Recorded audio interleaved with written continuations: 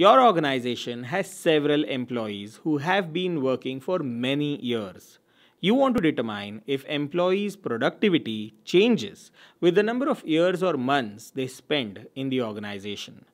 You are given the data, create a scatterplot and select the correct option from the given choices. Let's analyze the scatterplot. You will find that as the tenure of the employees increase, their productivity is showing a lowering trend.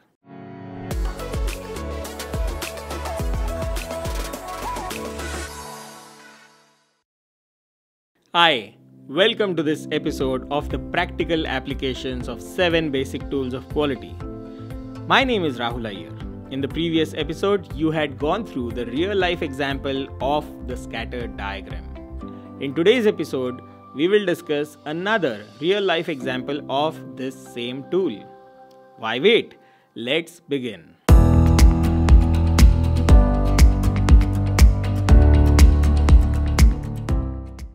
Let's look at the example.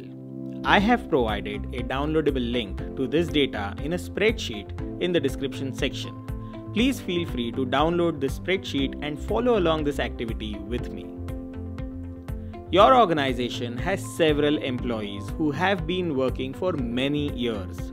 You want to determine if employees' productivity changes with the number of years or months they spend in the organization. You are given the data, create a scatterplot and select the correct option from the given choices.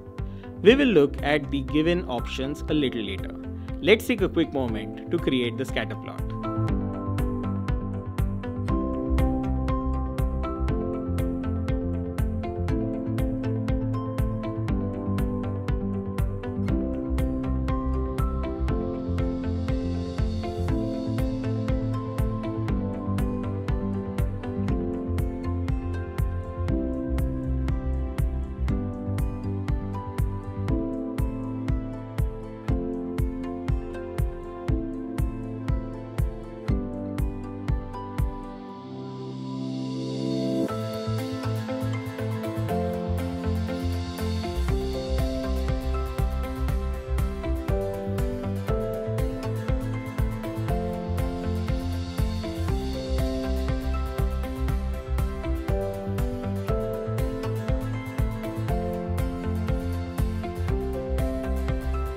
Here we go.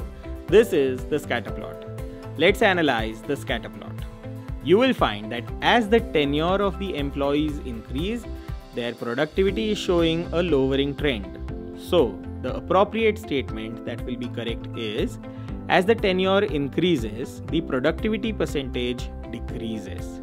Thus, based on the scatter diagram, the correct answer is option 3. And that's it.